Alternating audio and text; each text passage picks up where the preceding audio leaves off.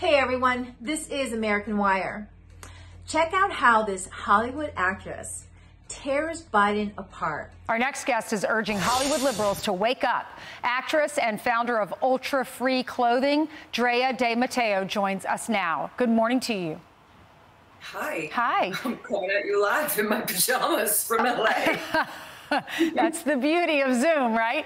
All right, so Drea, how does this affect the vote? Does Hollywood help or hurt Joe Biden?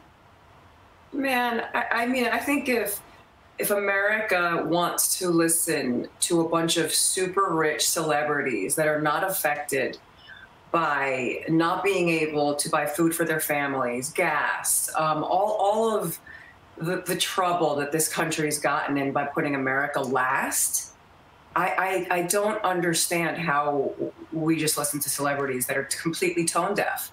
I challenge every tried and true punk rock liberal hippie to stand up and say, this is BS. And not vote red or blue. Vote for who's right for the job right now to get us out of all this trouble. Yeah, that's good. That's how I feel. So there's some new polls out this morning. ABC, the Ipsos poll, says that Trump is ahead by 2 points, 46 over Biden's 44. And then when they ask the voters who they trust to handle the top issues, economy, inflation, crime and safety, Trump wins. They both tie with protecting democracy, and Biden wins with health care. But if you're a working class American and you are going to the grocery store, you're trying to fill up your gas tank, are you going to say, oh, Michael Douglas is voting for him or George Clooney is voting for him because they're so relatable to us working class people?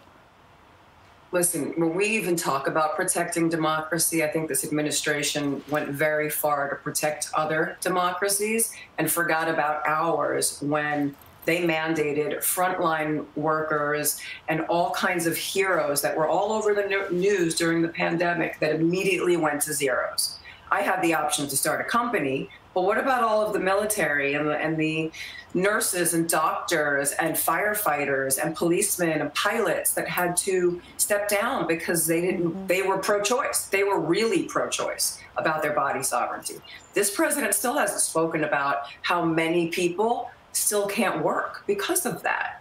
Every single time a celebrity goes out and shares about their politics, she is spot on when she says that they don't deal with the everyday issues that we American people deal with trying to afford groceries and gas and just trying to balance our budget to even survive in this awful economy.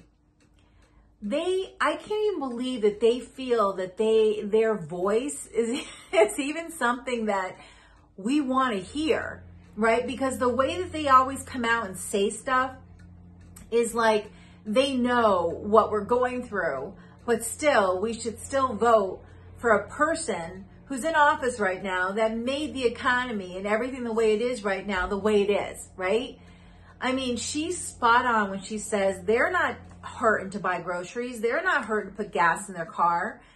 They have extra security around themselves. I mean, it's a crockable.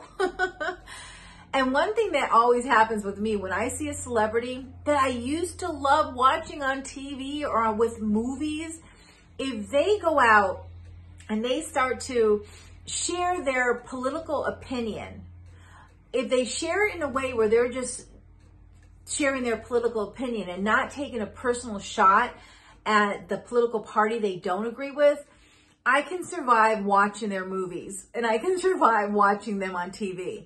But when they go after conservatives, when they go after Trump and they belittle and their words are bullying, I can't even watch them anymore.